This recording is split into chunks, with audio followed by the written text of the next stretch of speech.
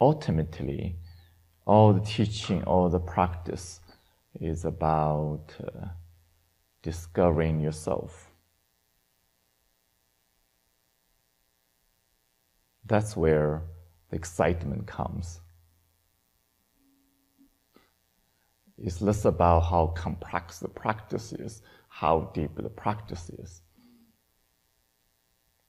The practice itself has a capacity, potential, designed specifically for you to discover yourself.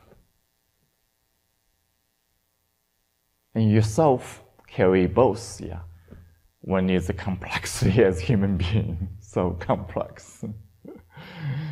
The complexity of the body inside of you, the complexity of life you're experiencing, the complexity of your story you carry around. But also, deeply is about discovering the opposite of that, is the simplicity. The simplicity of who you are, the essence of who you are. The simplicity of life. Even the simplicity of the universe.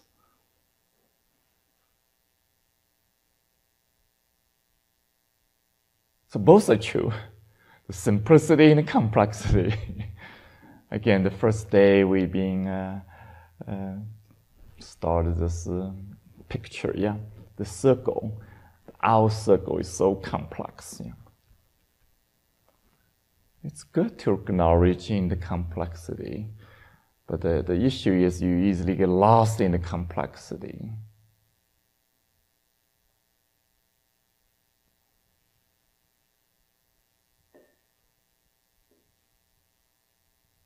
You come back to the essence, you come back to the simplicity, you come back to the center again, again, again. That doesn't mean the complexity is going to disappear. It's going to continue. The phenomena are going to continue. The dance of life is going to continue. Your story is going to continue. But you discover something else beyond that.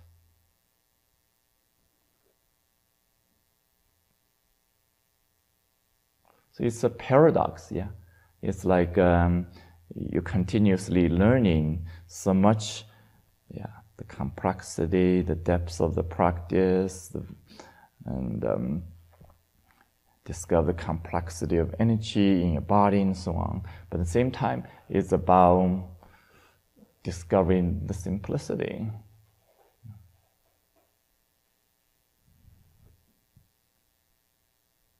Like by doing more, so the